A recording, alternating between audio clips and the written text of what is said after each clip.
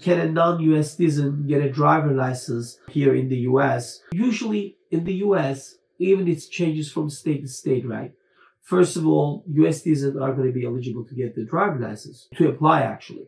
And then green card holders are going to be eligible to apply to get the driver license.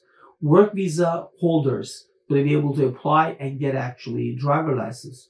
And even non-immigrant visa holders going to be able to apply and get the driver license as soon as they hold their valid, non-immigrant status.